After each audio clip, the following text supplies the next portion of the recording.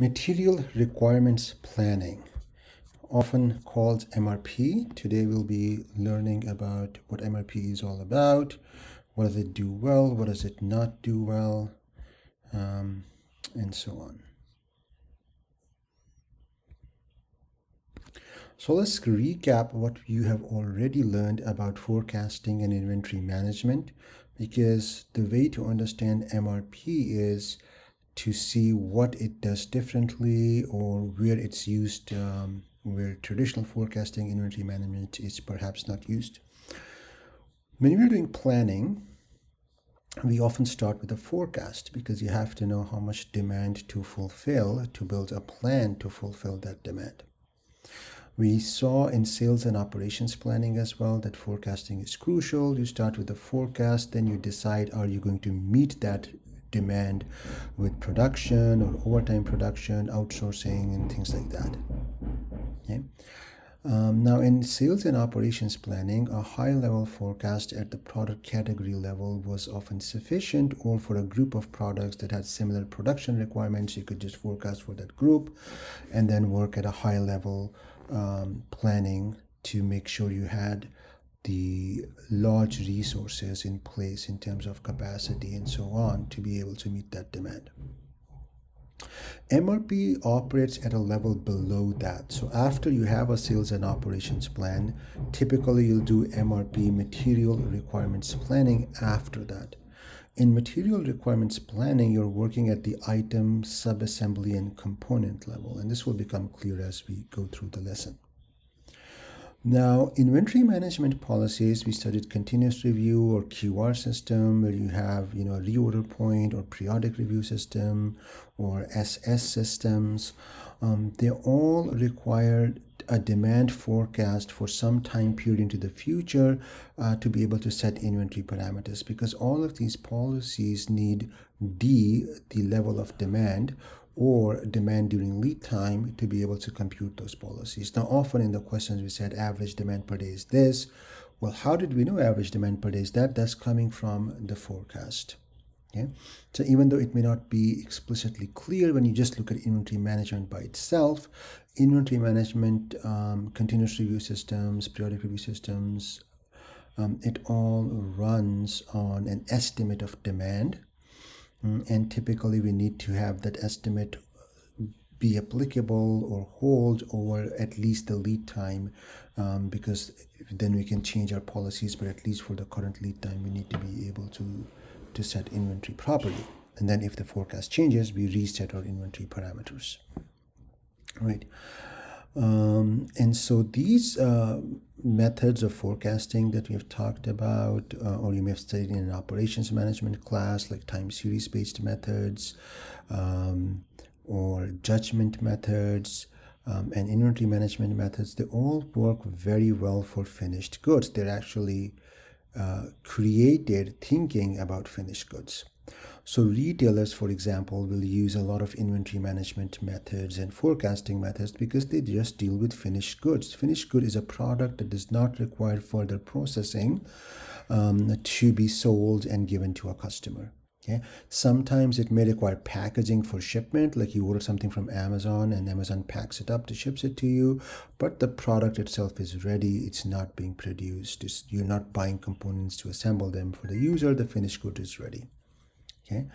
Now, the demand for finished goods is often called, especially in the MRP world, is called independent demand, because it is independent of the production system.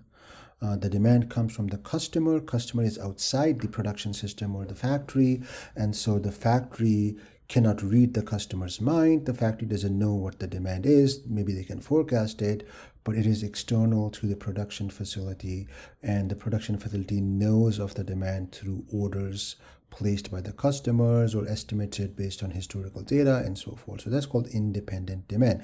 It's independent of what you are producing. A customer does not say, okay, give me a Camry because I know you are building, or I somehow know or I think you're building a Camry. The customer says, I want a Camry because I like XYZ feature, right? So that's called independent demand. Dependent demand, on the other hand, is demand which depends on what you're producing. So if you're producing a Camry and you need 4 tires to be able to assemble the Toyota Camry, then the demand for the 4 tires will be called dependent demand, because it's not coming directly from the customer, it's coming from the fact that you decided to assemble a Camry in your factory. Okay. So here's an illustration of that. So you can see demand for vehicles, computers, other finished goods is, for the most part, independent demand. And demand for components that are used to build these finished products is called dependent demand. The main thing to remember is independent demand comes from the end customer. The customer, when decides to buy or not buy, and that determines the demand for the finished goods. Components are often not bought by the end customer. Components are bought by the manufacturing companies. And the demand for these components arises because a company decides to produce some finished goods. So let's say, GM decides to produce certain model of a car, and then they say, okay, we need to, make this many transmissions for this car. So the demand for the transmission is dependent demand because it arises from a production decision by GM, not from the end customer, the end user, the person who's going to buy and drive the car. Okay. Now, sometimes end users also buy components. If you have owned a car, you may have bought an air filter or an oil filter to replace that in your car, or you may have bought tires to replace tires that were worn out. And so in terms of service, maintenance, repair work, there is some sale of components to the end user as well. So often companies have a separate channel or separate way they treat those components that are being produced to sell to the end customer, and that's called spare parts supply chain or spare parts channel, where companies sell spare parts to customers as well. So we're not going to think about that in this lecture, because MRP is mostly going to help us for dependent demand. When you sell spare parts to the end user, that is going to be like independent demand. So if the end user goes and buys tires because they want to change the tires on their car, then that's independent demand. The end user decided to buy tires. It's not driven by, Toyota or GM's decision to produce a car. Okay, so that is why I say that demand for finished goods is often independent demand, and demand for components is often dependent demand. It's not always 100% true, because end users also buy components, and companies can also buy finished goods in some cases. Okay, for example, let's say GM buys a Tesla car to reverse engineer it or something like that, right? So they bought the Tesla car because maybe they needed it to learn something. It's not like the traditional independent demand where a customer buys an end product.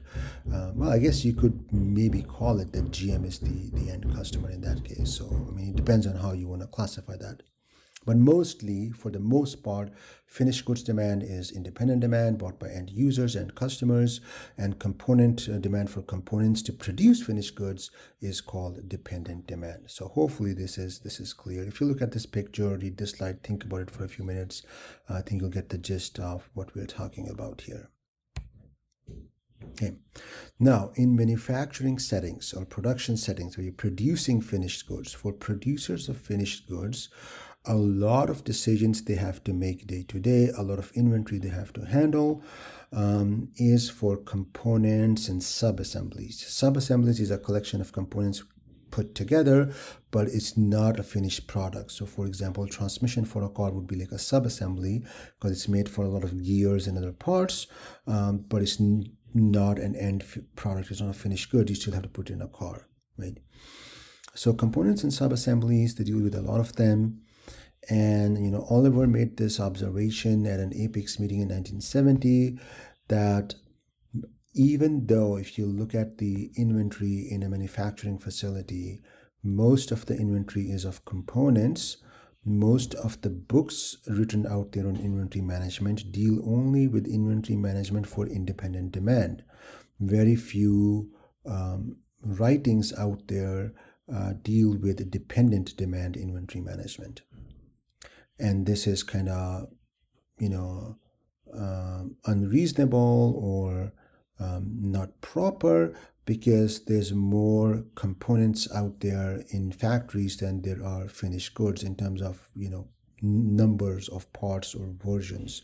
So a car factory may produce 10 models of vehicles, and it may have 10,000 components to produce those 10 models. So the number of components is 100 times more than the number of finished goods that, the models of finished goods they produce. And so Oliver's point is that probably because mostly we're dealing with components, there should be more literature on managing inventory for components. And that's kind of like the MRP is the answer to that, right? MRP says, I'm going to tell you how to manage inventory of components. I'm not sure I agree 100% with Oliver's comment, because in some sense, the reason there's less written on managing inventory of components is because it's more straightforward or a little bit easier to manage inventory of components than finished goods, because the demand is dependent. The demand depends on your activities. When you decide to produce a car, you need the components, so you know what you're doing. You don't have to predict what an outside agent like the customer will do. So because, typically there's a lot of variation in independent demand, you don't know how customers will react to products and so forth. That is why a lot of research goes into inventory management for that and less into inventory management for components. In any case, this is, I put this quote here because this kind of explains the reason for the existence of material requirement planning, because material is the components, material you need to build the finished goods. That's the material in MRP, the M, right? And so how do you manage inventory? When do you produce those components? These questions are answered by an MRP system. MRP is a type of resource planning because the material you need to produce the finished goods is one resource. Other resources you might need are manpower, skilled labor, knowledge on how to put things together, a factory or a place to put things together. So there are other resources you need to produce something, but the material, the components that go into producing it, that's one type of resource. So if you're planning for that type of resource, if you generalize that, we can call it resource planning. So resource planning is a process that takes sales and operations plans, S&OP, that we've studied before, processes information in the way of time standards, routings, like which stage has to work on a component first before the other, and other information on how services or products are produced, and then plans the input requirements. It plans what resources you need to make that production happen. A type of resource planning is called MRP, Material Requirements Planning, which uses bill of material data. We'll look at bill of material in a short while, inventory data, and the master production schedule to calculate requirements for materials, which are the dependent demand items, the components, the sub-assemblies, and to schedule replenishment orders for them. So if the definition of MRP does not make a lot of sense right now, it will make a lot of sense in another 10 to 12 minutes when you have studied what is the master production schedule, what is the bill of materials. There are other types of resource planning. So there's capacity requirements planning, which often follows or runs in parallel with MRP, because if MRP says produce 10,000 winter tires or something, you have to check, do you have capacity to do that? What equipment is available? Can you do you have to get more equipment? Things like that. That's sometimes called the feasibility check for an MRP plan. That happens as part of MRP as well. But especially if there's a multi-use equipment that is used across multiple components, then CRP, capacity requirements planning, makes a lot of sense, where you want to make sure if you are using a machine for component A, component B is not expecting to use the machine at the same time. You'll have to wait for component A to finish, things like that. There's DRP, distribution requirements planning, because finished goods, when you produce them, their inventory is often not stored in just one place. So you finish producing finished goods, let's say at a factory, then you have to move the finished goods to warehouses and retail stores. So that's the distribution part, how much quantity goes there. So DRP says, okay, you're producing 10,000 units at the factory. How many need to go to warehouse A? How many need to go to warehouse B? How many need to go from warehouses to retail stores? How to keep the distribution channel stocked? And how many trucks do I need for that? How many containers do I need for that? So think about all the logistics of the finished goods. So that planning is called DRP. Okay, so step one of the master product of doing MRP. So first of all, before you do MRP, you have to have a sales and operations plan. So SNOP is kind of like the real step one or step zero prerequisite. But here, because this lecture is only in MRP, we're assuming we have done SNOP, we have a sales and operations plan, and now we have to go beyond that. So the first plan is to make a master production schedule at the item or SKU level. Any finished good you want to produce, whether it's a laptop with 5 models, model A to model E. For each model, you have to have how much quantity you need based on a sales forecast, and then you have to figure out when you're going to produce that quantity. You're going to produce it in multiple batches, one batch, and so forth.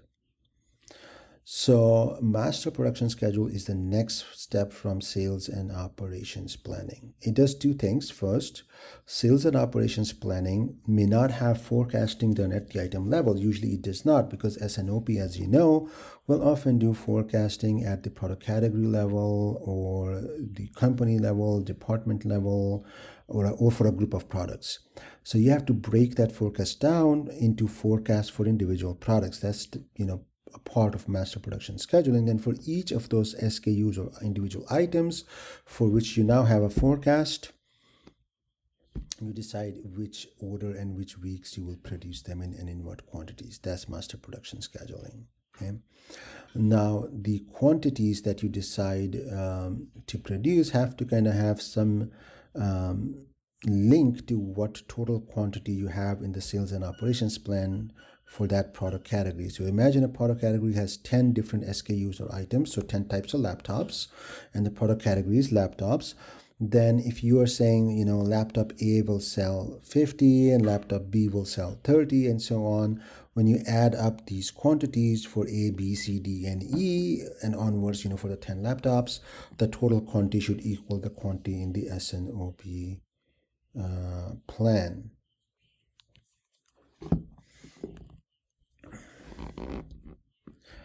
Okay, now, so when you make the master production schedule, so you say, okay, I need this many of, laptop A, and I'm going to produce in this week or this day. Then you check for the feasibility. Let's say your production capacity is, 2,000 laptops a week, and your MPS, master production schedule, has scheduled to produce 2,500 laptops for a week. Well, we know that's not feasible because the MPS is telling us to produce more than the capacity. So you have to make sure while making the MPS that, things kind of line up. You don't exceed capacity, things like that. So let's look at an example. Okay, so here we have the SNOP, sales and operations plan quantity for the family of chairs. So we need 680 chairs in April, 720 chairs in May.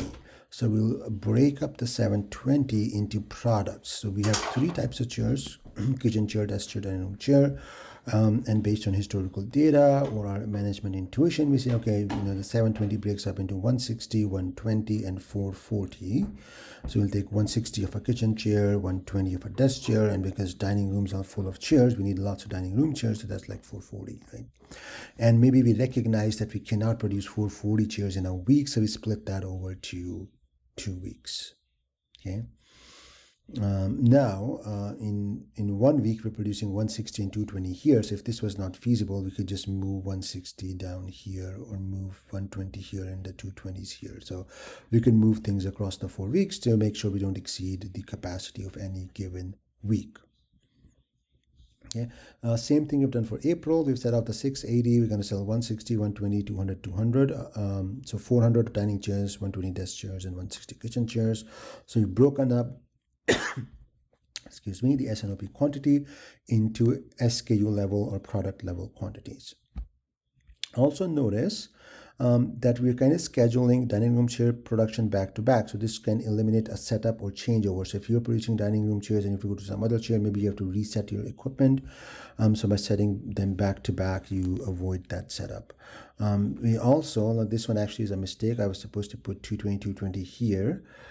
So here this would look like that.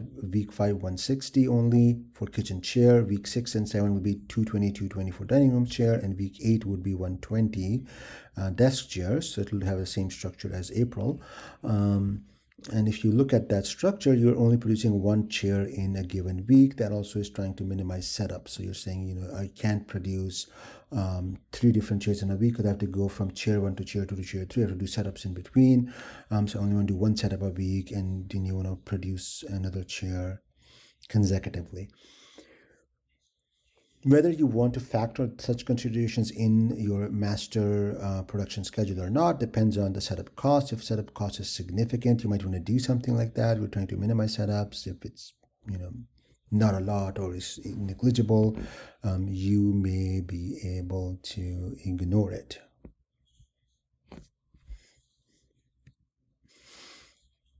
So here's an example. So now once you have the quantities that you want to produce for each product at a certain time,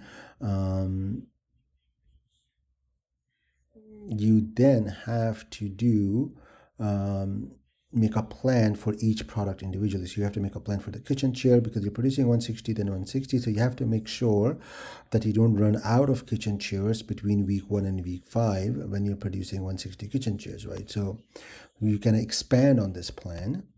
Okay, so the way we expand on this plan is we say, okay, the demand of kitchen chairs for April is 160. You could assume it's going to be constant across the 4 weeks, so 40, 40, 40, 40. Or you may assume that it's going to change, and then you can do 40, 50, 30, however you think it's going to change. So this is the required quantity you need in the first row, which says gross requirements. How much kitchen chair do you need each week? You have some inventory on hand right now. If you have no inventory, that will be starting inventory would be 0.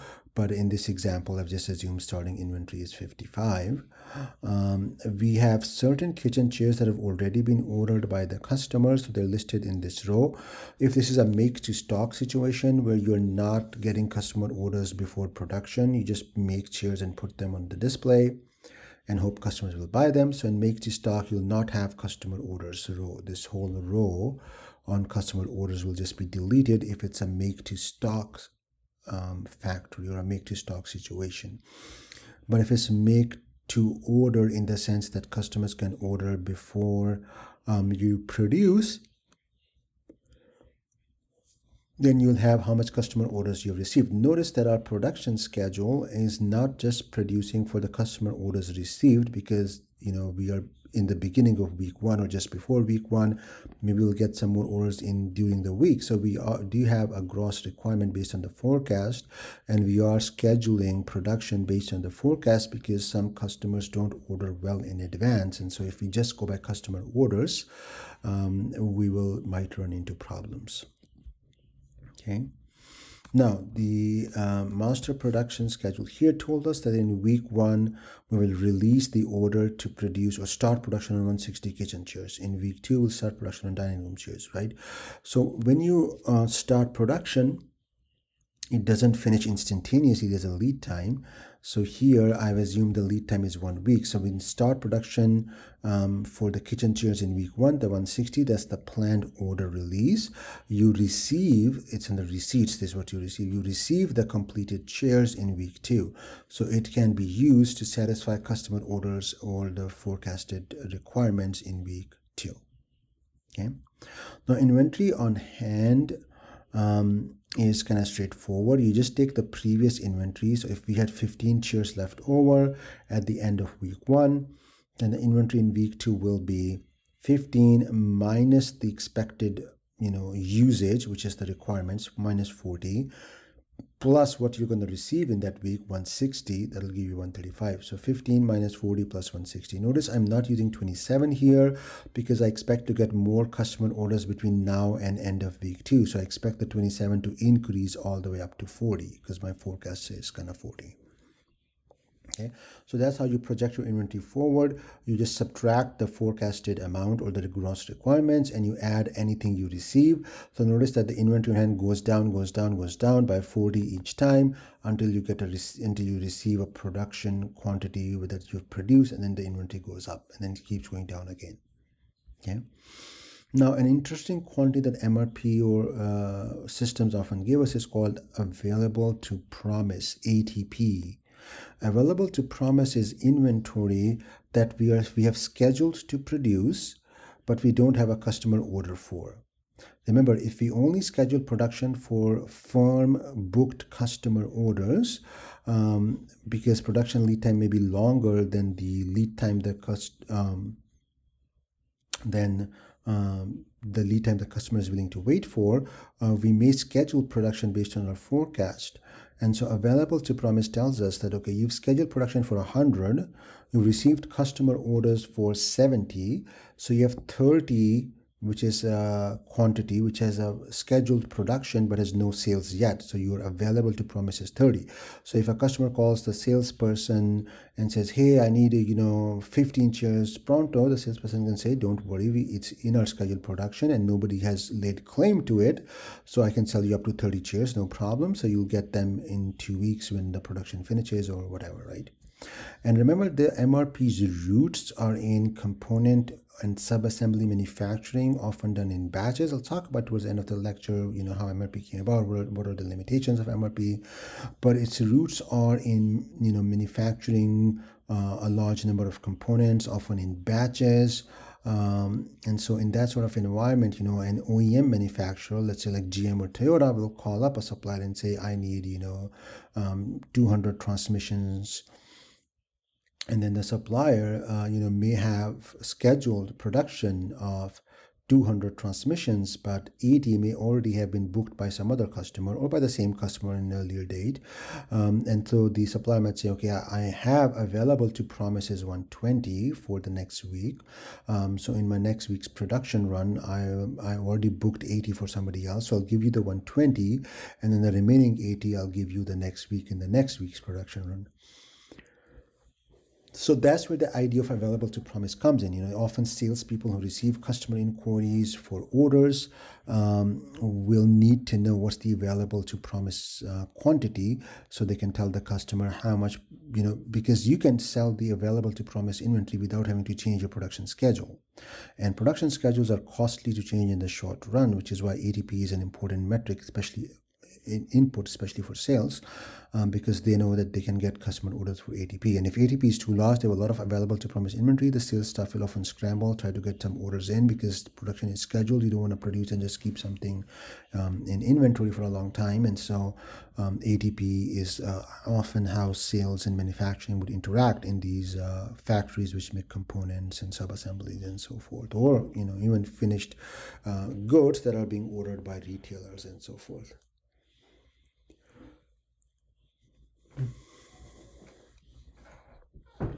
So hopefully you can understand the table. I've told you how different quantities are computed. The gross requirements row comes from your sales forecast. It may not exactly be the sales forecast in the sense that you may say, okay, my sales forecast is 30 for this month, but I want to 30 per week in this week, but I want to produce 40 because I'm trying to build some finished goods inventory.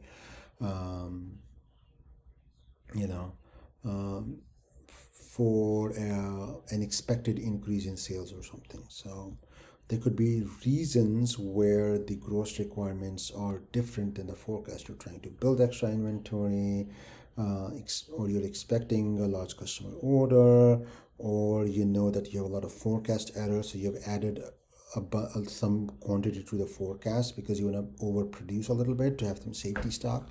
So that's why I don't like to, some books will call this forecast quantity, but I don't like that because there are reasons when this quantity may be larger than the forecast quantity, or maybe smaller. You might realize that some customer orders are not firm and you're going to get some cancellations. So if the forecast says 50, but you know that you're going to get 5 cancellations, so might as well just produce 45, or you expect some cancellations, things like that.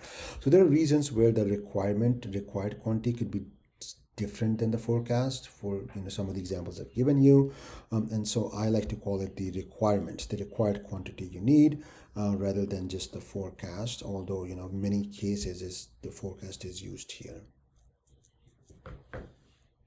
Now usually it's not a good idea to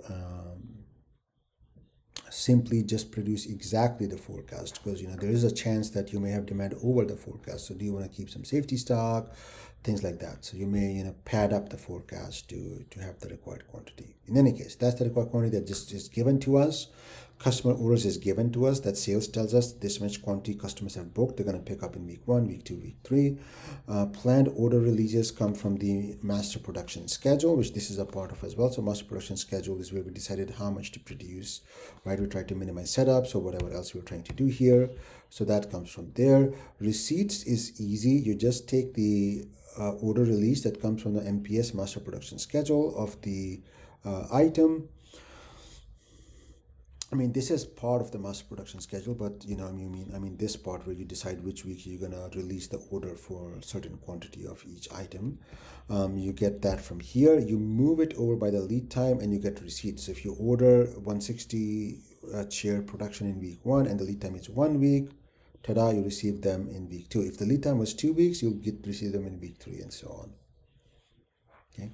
Now companies might do it on daily basis, like days instead of weeks, because what if the lead time is 1.5 weeks, right? So days may make more sense in doing planning like that, but I just don't have enough real estate on the PowerPoint, and I just want to teach you the concept and the idea behind it, not necessarily that this is exactly what you would do on a weekly basis. You might do MRP for days, day 1, day 2, day 3, like that. And so if the lead time was 3 days, you might receive it after 3 days, and so on. Inventory on hand is easy. You take the starting inventory. For the first column, starting inventory is given to you. For the second column on, you take the previous column's inventory on hand as the starting inventory. You add whatever you expect to receive that week, and you subtract whatever you expect to sell, which is going to be the requirements, not the orders booked, because these could go up over time by the time you get to this day or week, right? And then you get the new inventory on hand projected. Available to promise is also easy to compute. You take inventory on hand for that column. So for the 17, your inventory at the beginning of that time period. So for the 17, the inventory at the beginning of week 1 is 55. That's your starting inventory. You take that, and then you subtract all the confirmed customer orders until you receive the next batch of this product. So we receive the next batch of 160 of this product in week 2. All the customer orders up to week 2 are just 38. So 55 minus 38 means 70. So of the 55 we have, only 38 has been booked. So available to promise is 17. Okay, now let's go to the second column. What is the inventory on hand here? Well, the ending inventory of week 1, which is 15, is our starting inventory. Okay, and so total orders, so we're not going to use the starting inventory in week 2 and we get a receipt, because in for most weeks when you have something received, you are going to use the received quantity, because you have this 160 right here. Okay, and total orders of this 160, total orders booked till next received at 27 plus 28 plus 8 plus 0. This is 0, it's empty. So before you get the next 160, you have only 59 quantity booked. So the 160 minus the 59 will give you that available to promise is 101. Okay, in week 2. Okay, in this week. So I mean, as long as you understand the basic idea, inventory on hand and available to promise are very similar. The main difference is inventory on hand is based off the forecast. You subtract the forecast, you expect the requirements, you expect you'll sell the requirements, or that will be used up. And for available to promise, you just use the customer orders booked. Okay. As long as customer orders booked do not change, are available to promise will stay 101. As more customer orders are added here, the available to promise will fall. So until you receive the next shipment or more orders are booked, ATP will stay the same. So say 101.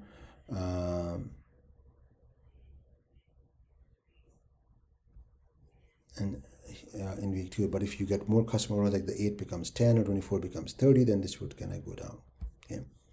So I don't make you do these calculations, because usually computer systems do these tables. You can get reports out of an MRP system, but you need to be able to read a table like this and kind of understand what's happening. So you need to be able to interpret it. I mean, if you are asked to compute, like inventory on hand or something, I expect you to be able to look at this example and kind of figure it out. So if there's 1 or 2 values missing, you can look at the rest of the table and figure this out. So it looks kind of complicated, but if you think about it and you look at an example, it's not that bad. Okay, now the master production schedule is the basis of all of these order releases, which are orders released to production to produce an item, and then once we go to the component level, the orders may be released to a supplier to say, okay, supply me this much stuff, right? So could be to the supplier, so because production schedules are expensive to change, let's say you've placed an order with a supplier for a component that was based on order release from the MPS, master production schedule, and then after a week you tell the supplier, hey, I need less. That was a wrong order. Then the supplier, it may cost him because he may have already scheduled production or denied other customers of his and so on, right? So often for a master production schedule, we'll say, okay, for the next 4 weeks or 8 weeks or 12 weeks, the production schedule is frozen. We are not going to make any changes to it. And then from 12, for the next few weeks after that, it's slushy. So maybe we can change quantities plus minus 20%, but we can't just produce a product we were not producing. Or stop production of an item we were planning to produce completely, and then beyond that is liquid. We can make any change. We can move a product in or out of the production schedule, change quantity, and so on.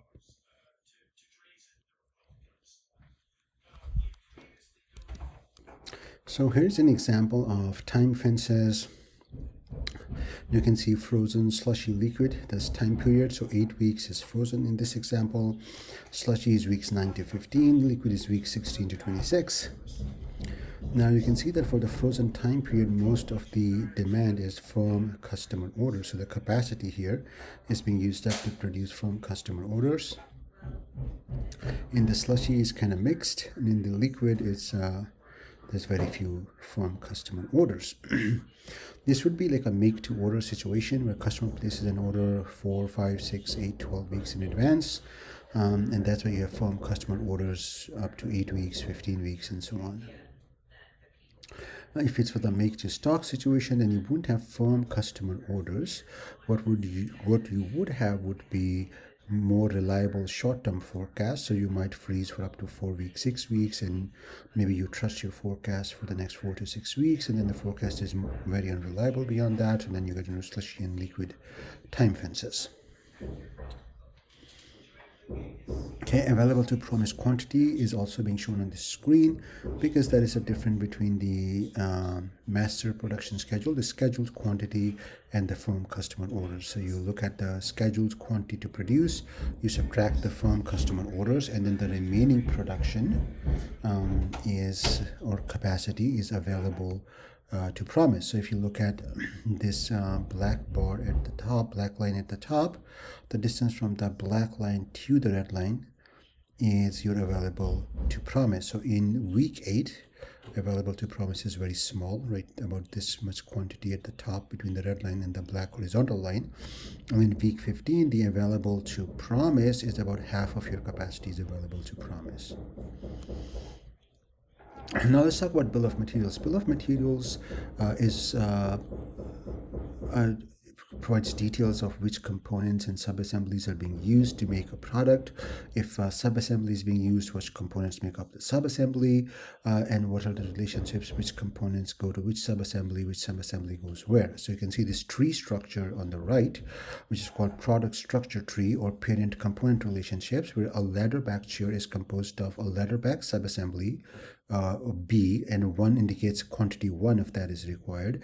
A seat subassembly, which is item C, only 1 of that is required. Front legs, which is 2 of them, and leg supports, which is 4 of them. Now, in the ladder back subassembly, you have back slats, which is 4 of them, and 2 back legs, which go into here. The seat subassembly has a seat frame and a seat cushion. The seat frame has 4 seat frame boards. So this tree structure tells you which component goes where, which subassembly goes where, how many of those you need to make one ladder back chair.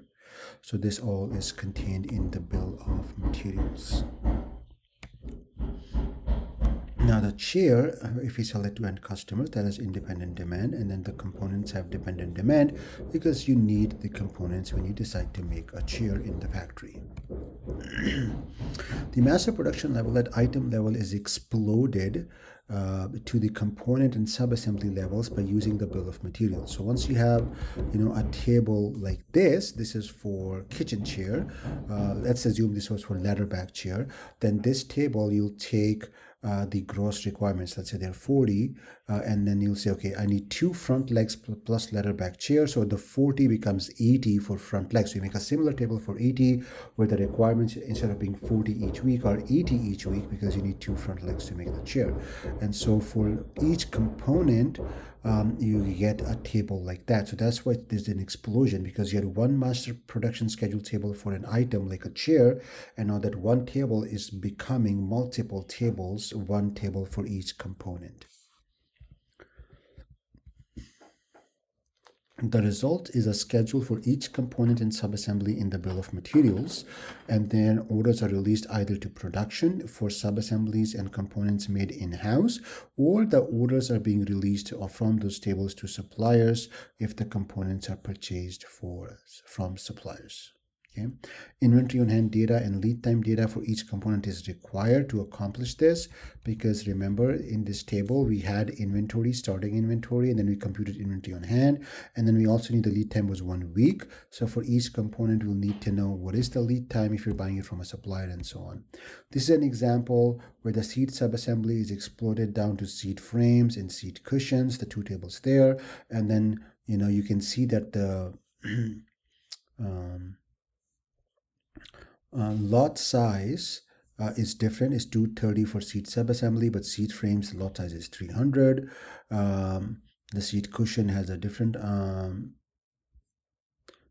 because the planned order release is 230 here, the 230 becomes the requirement for the components. So when you do the MRP explosion, when you're releasing the orders for something to be built, like a seat subassembly, you need 230 of them built.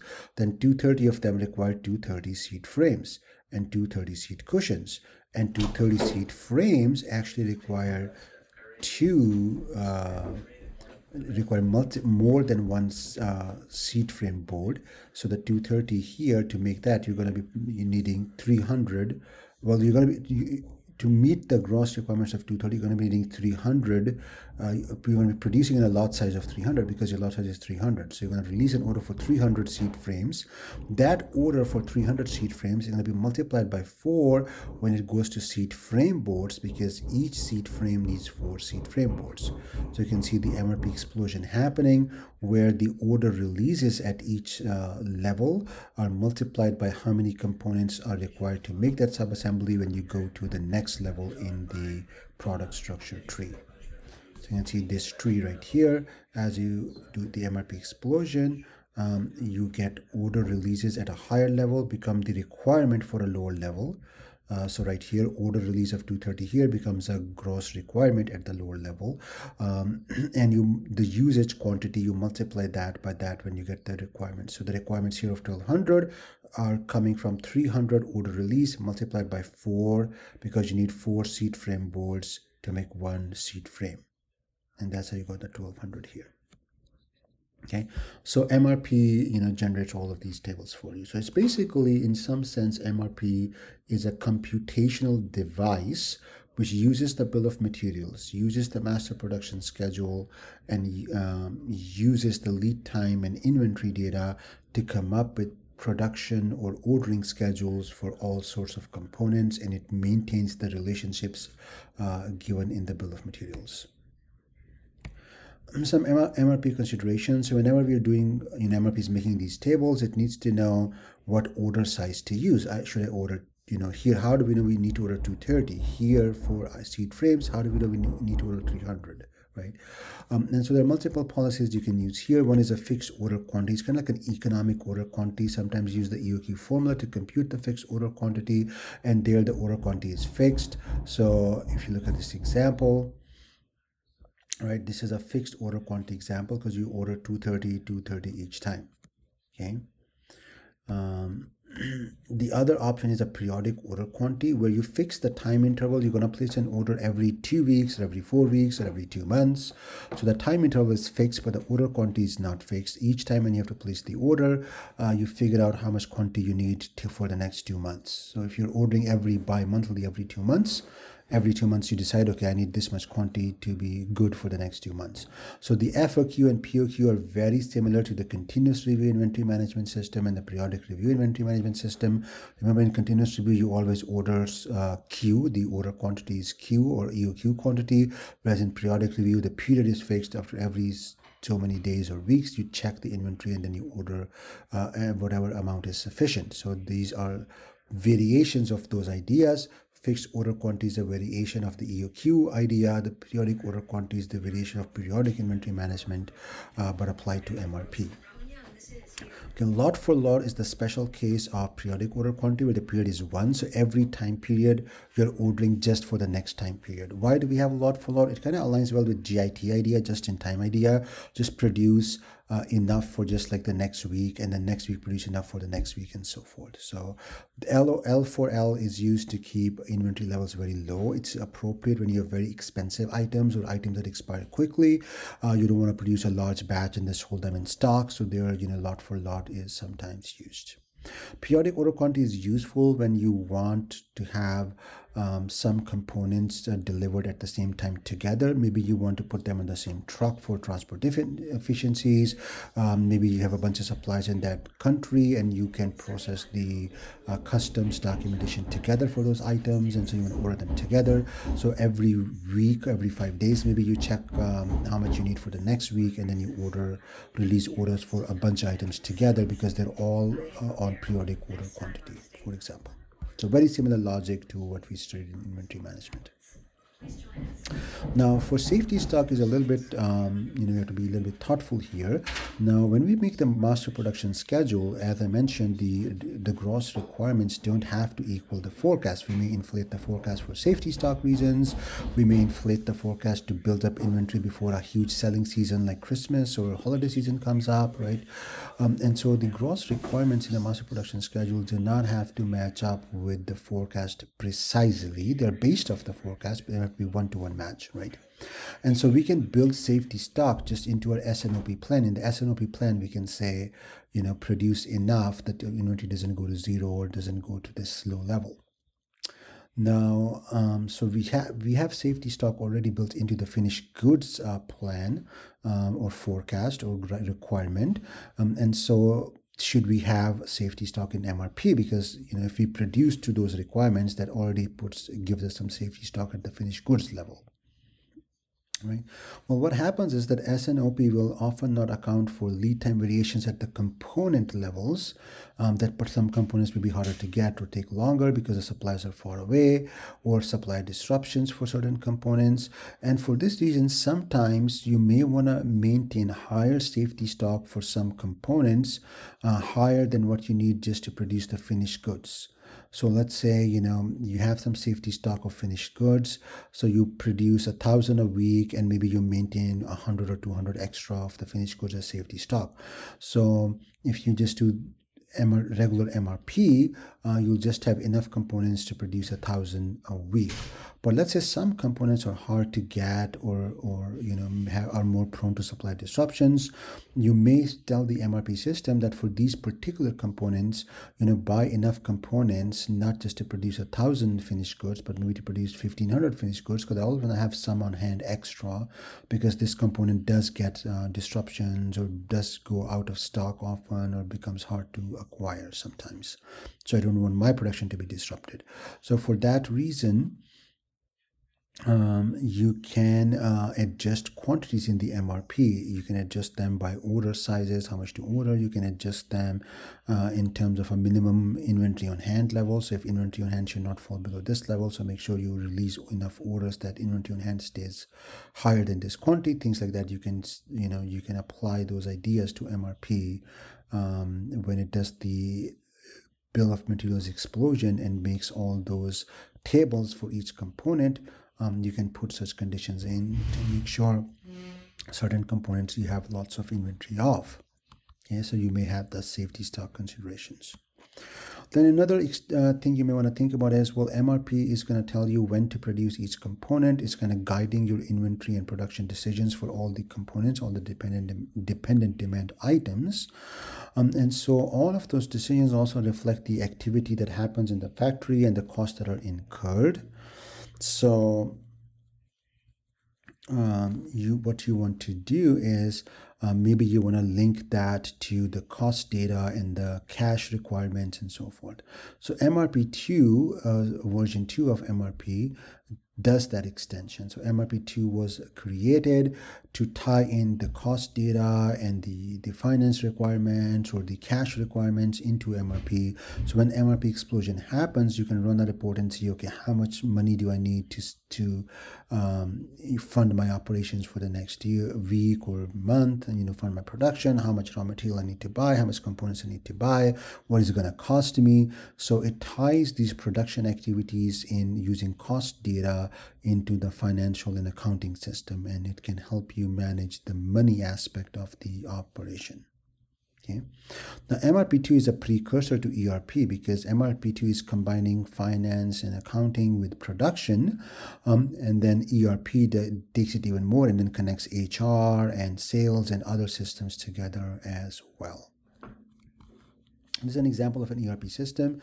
So ERP system will have some data about costing, have some human resource data, sales and marketing data, sales, pricing, customer data, forecasting, purchasing, distribution from supply chain, accounts payable from accounts and finance, things like that. And then in manufacturing, you'll see the MRP, material requirements planning, and then the scheduling system. So ERP, you know, is even more expansive than MRP2, where it connects all activities in a company and all resources in a company into one IT system. So MRP used to be its own software, but often now when you get an ERP system, MRP is one of the modules in an ERP system. Okay, so we've talked about, you know, how MRP takes forecast for independent demand items like cars or chairs, and then uses them first to make a master production schedule at the item level, and then uses the bill of materials to do what is called a bill of materials explosion to make all the tables which regulate orders releases for all the components and subassemblies. In that way, MRP controls the production and inventory of all the components and subassemblies, and usually, traditionally, historically, it is set up to produce components just in time. Components are produced and delivered just when they are needed for the final good to be produced. Okay. There are criticisms of MRP. There are people who don't like MRP, and I want to review some of them. So I don't want you to get the idea that MRP is the best thing since sliced bread and it should always be used in its original form. You need to understand what are its limitations as well. The first thing is that MRP is kind of, because it comes out of the batch processing environment, it kind of propagates that. So if you think about finished goods, think about bicycles shown on the left in this chart. The red line shows you the reorder point. The blue line shows you the inventory of bicycles. So the inventory of the finished good goes down. When it goes below the reorder point, you start production of a batch, and then the inventory goes up when the batch is produced, and then inventory goes down again, right?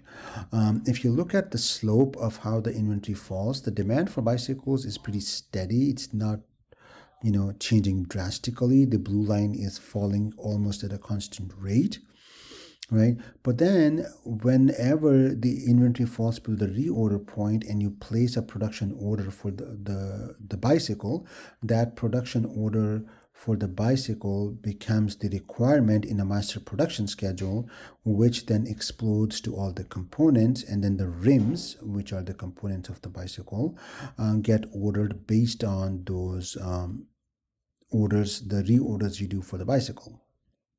Now, bicycle graph, the demand for the bicycles was relatively stable, but look at the demand for rims. You have zero demand on day 1 and 2, and on day 3 you get a demand of or week 3, you get a demand of 2,000 rims. The blue bar jumps up, and again it's 0, 0, 0 for a while, then it jumps up to 2,000. So it's very lumpy, variable demand. So MRP system, is because it's not taking into account the entire supply chain. It's just placing orders in lots or batches to the supplier and giving lumpy demand to the supplier. The supplier gets no demand for a while, then gets a big batch to produce, then no demand for a while, then a big batch to produce. Okay, that was how batch manufacturing or batch processing used to happen, but we know that line processes are more efficient, and so MRP is just kind of stuck with that batch processing mindset, because it just releases orders for large, to produce a batch of product based on the production requirements of the finished goods. Or what would be an alternative, for example? The alternative would be that you tell your suppliers, okay, my average demand is about 100 bicycles a day, so I'm going to produce about 100 bicycles a day, so you just make 100 rims a day. And then you locate close to me, or we get, what's the most efficient transportation method? We ship container fulls of rims or truckloads of rims, and you produce 100 rims a day, and whenever you fill up a truck or a container, you ship it to me. Or if you're close to me, you can just deliver rims at the end of each day, just deliver 100 rims a day to my factory. And so the rims and the bicycles get produced at a relatively constant rate day in, day out, rather than doing these massive batch production and then doing something else or nothing for a few days and then doing a massive batch and so on, right?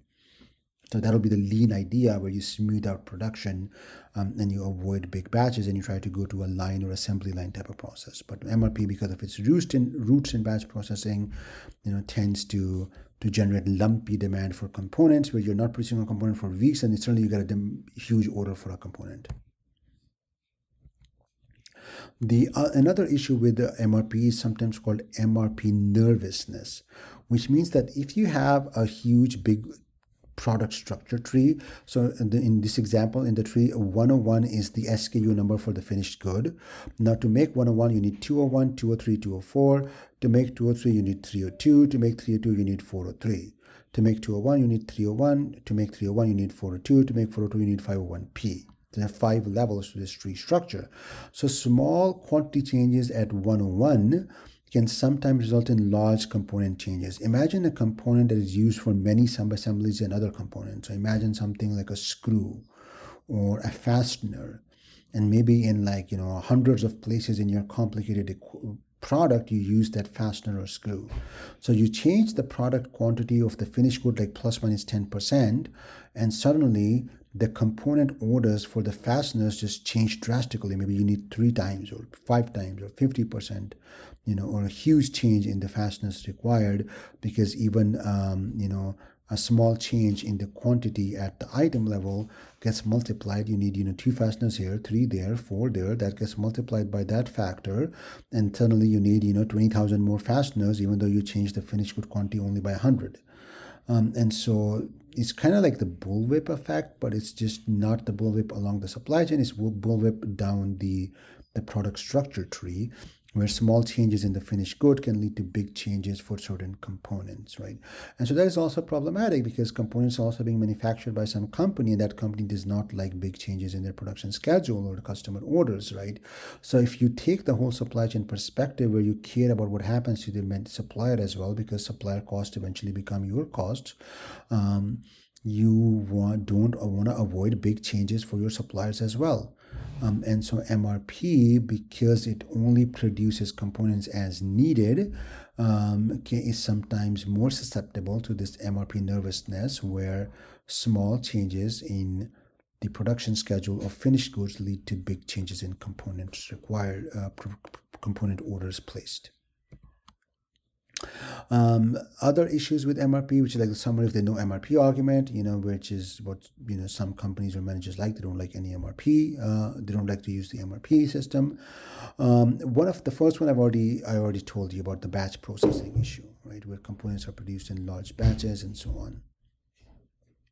So lean replaces that structure with efficient assembly line production for all components and sub-assemblies. If you go back to the assembly line that was kind of invented by Henry Ford for the Model T, the Ford Model T car, in Henry Ford's Model T production line, the assembly of the Model T was happening on an assembly line process, but the rims, the wheels, the other components were being produced in large batches.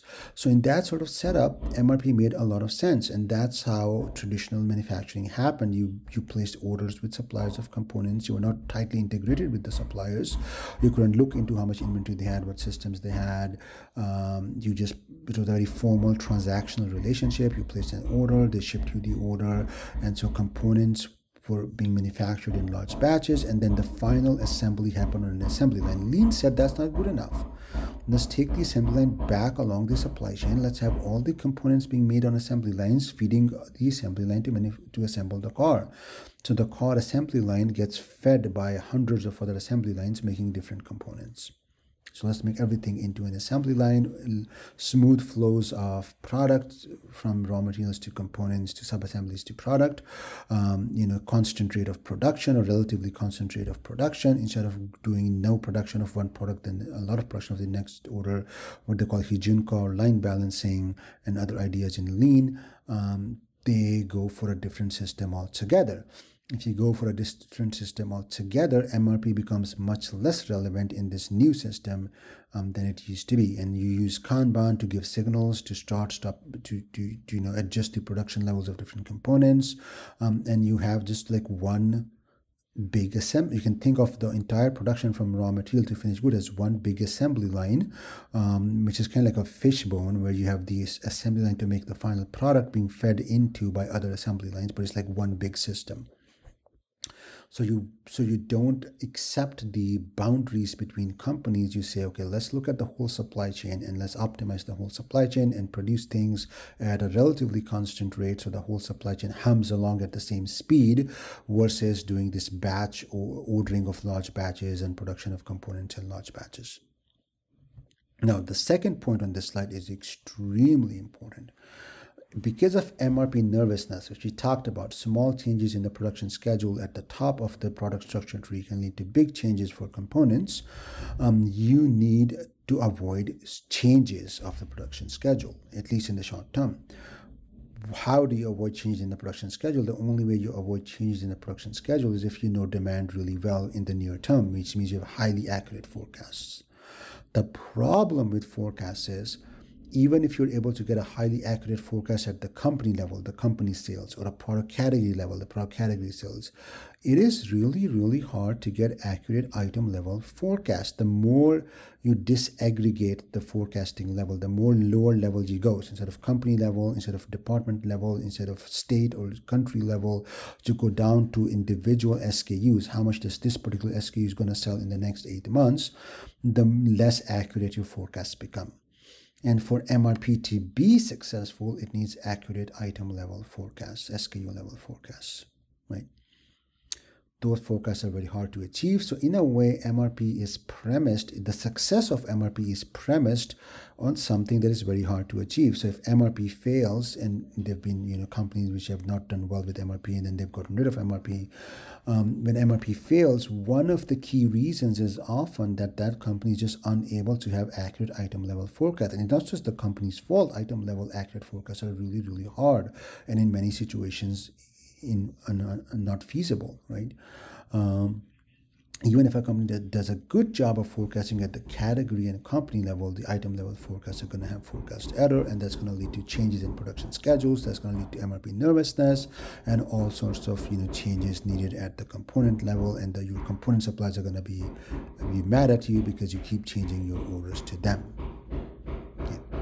The third criticism on the slide is that MRP is overly concerned with inventory costs. It's not looking at the whole supply chain and all the activities in the supply chain. It's just saying, let me do just in time on inventory. I only want to produce components exactly when I need them. I only want components delivered when I need them to make the final product. And so it's just super micromanaging the component inventory at the cost of ignoring the whole supply chain and trying to macro optimize or global optimize the supply chain, right? Now, in the real life, lead times can be unpredictable. So your supplier says 4 weeks, but the transportation delays, strikes, port congestion, COVID disruptions, all sorts of issues happen where you can't trust the lead time the supplier tells you because the transportation will mess up or the supplier will be delayed or something will happen. So what do you do in MRP? You say, okay, the supplier told me lead time is 4 weeks, but I'm going to put in a lead time of 7 weeks into the MRP system. So I have a 3-week buffer. So even if products arrives late, my whole production is not held up because my components are going to, even if they're late, because I scheduled for a 7-week lead time, even if they arrive in 4, 5, 6 weeks, I'm still fine as long as they don't take more than 7 weeks. So what ends up happening is that MRP that was trying to save inventory costs, trying to be just in time of inventory because it's so susceptible to delays and longer than listed lead times. Often people, when they're using MRP, they end up adding a lot of buffer to the lead times. And so if you are ordering everything with a lead time of 4 weeks, with a lead time of 7 weeks, on average, stuff is going to arrive 2 to 3 weeks early. And if stuff starts arriving 2 to 3 weeks early, you've just diluted the entire advantage of MRP to be just in time on inventory, right? So what's the point in trying to optimize inventory and be just in time when you're just adding buffer or extra time to your lead times and getting stuff early just in case? You're just back at the same spot where you could just have had a bunch of safety stock in the first place and done it through some other inventory management system like safety stock reorder point system and not done MRP, right? Because you could do reorder point system for components and just have components reordered when the inventory runs low, or do Kanban systems, or have suppliers locate close to you and things like that, and have steady production of components based on your usage rates and things like that. There are alternatives you could have done. One of the main reasons you did MRP was you said, I want to be just in time on my components, only order components when I need them, and they should arrive just before I need to use them to make a final product. But then because lead times are unreliable, you end up ordering them with, lead times that are inflated, and then you just got rid of the whole advantage of just-in-time inventory.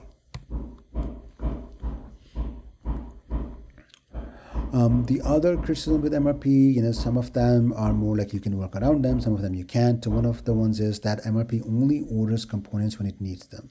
So imagine a component is hard to get and you don't need it right now because you're not producing a finished good that needs it right now. But if it's on sale or available right now, you might order it for the future. In real life, we do it all the time, right?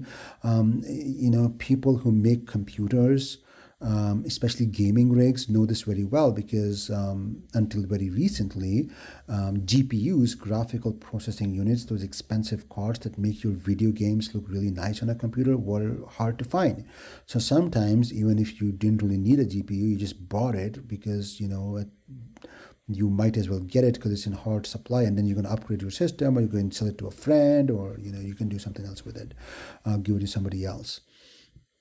Or when you do want to upgrade your system, you at least have the GPU that you wanted because it's not easily available, right? Or in real life, you might say, today eggs are on sale. I usually buy eggs for a week. I'm going to buy eggs for 3 weeks today, right? So when things are hard to get or on sale or for other reasons, you may buy components that you don't need this week or next week. But MRP doesn't do any of that. MRP only orders components when they're needed to produce something, and only orders them, with the lead time factored in. So it does not, even if you're running low on certain components, until the order for finished goods come in, you're not going to reorder them.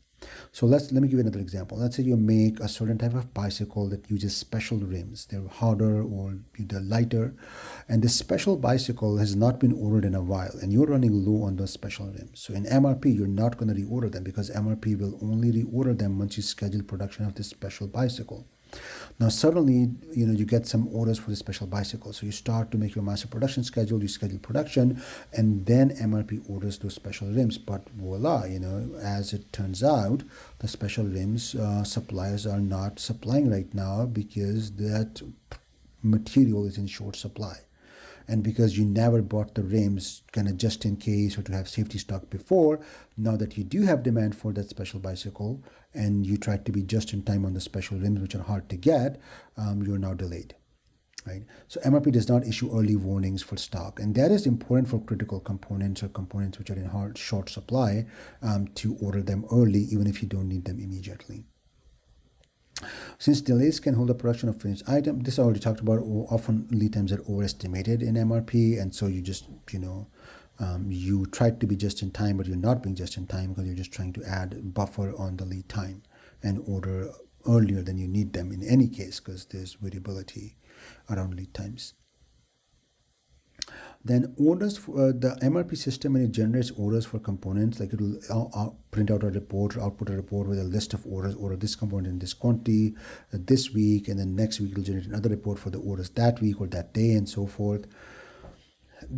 All of those orders are being generated by the MRP production scheduling and the bill of materials explosion, and there's no priority. There's no that like we need these orders before others because all of them have high priority. All of them are required to produce the final product.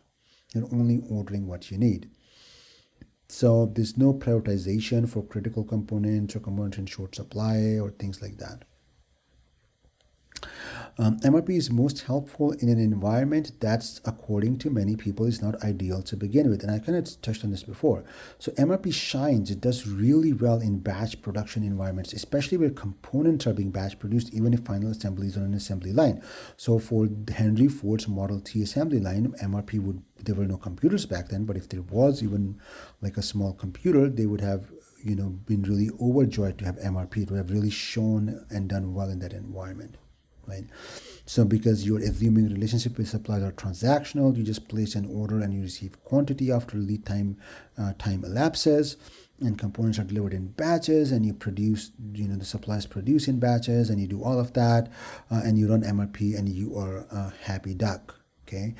But the point is that the ideal state to be in the first place? And Lean suggests no, that is not an ideal place to be in the first place. So the whole reason for MRP to exist is eroded a little bit by Lean methodologies. Now, somebody might say, whenever you have to produce a finished good, you have to do the BOM explosion. You have to figure out how much of the components you need to produce finished good. And that is true. That calculation happens in Lean as well. If you start on a Lean assembly line for a Toyota Camry, if you say, okay, I'm going to produce 100 Camrys today, obviously that 100 gets multiplied by 4, and you need 400 tires to put on the 100 Camrys, right? So as you set production rates in Lean for different components and for their suppliers' assembly lines, you multiply by how many components you need. So one Camry is 4 tires, or 5 if there's an extra tire in the trunk or something. One Camry is is 2 sets of wipers. So if you're producing 100 Camrys, you need 200 wiper blades or whatever, right? Things like that, or 2 headlights. So 100 Camrys is 200 headlights, lamps, and so forth. So you do that multiplication and BOM explosion anyway, even in Lean, when you set the production rates for different assembly lines for different components that feed into your assembly line for the final assembly and so forth. And so If MRP is just the BOM explosion, well, nobody has an issue with that because you have to multiply by how many components you need per finished good when you decide on production rates and so forth. But that is not what MRP is. MRP is that you set up a master production schedule and you only produce components when you need them. So you order them just in time and you order them in batches based on your production quantities and so forth, right? There's this thinking that maybe the batch component production that kind of happens with MRP is perhaps not the best system. Okay, so that is it for the MRP lecture. There's a lot of concepts on this lecture, not a whole lot of calculation you need to be worried about. You just need to understand, the ideas behind what is MRP, what does MRP2 do, what is BOM explosion, what is bill of materials, what are time fences. So go through the slides, and if something is amiss, you don't understand some of those slides, just rewatch the lecture. It's an important tool. It's used a lot in industry still. There are variations on it. Some companies don't use it, some use it. So it's important to understand what it is, what it does well, and understand bill of materials, understand all of these concepts. They're very critical to understanding of supply chain management. If you graduated, went to a job interview, and you didn't know what MRP was, you didn't know what a bill of materials was, you didn't know what a master production schedule was, well, you wouldn't get very far. People will think you don't know what you're doing. And so this conceptually is a very important lecture. All of the concepts we talked about are really important, and to be able to be an informed supply chain practitioner, you need to understand these concepts.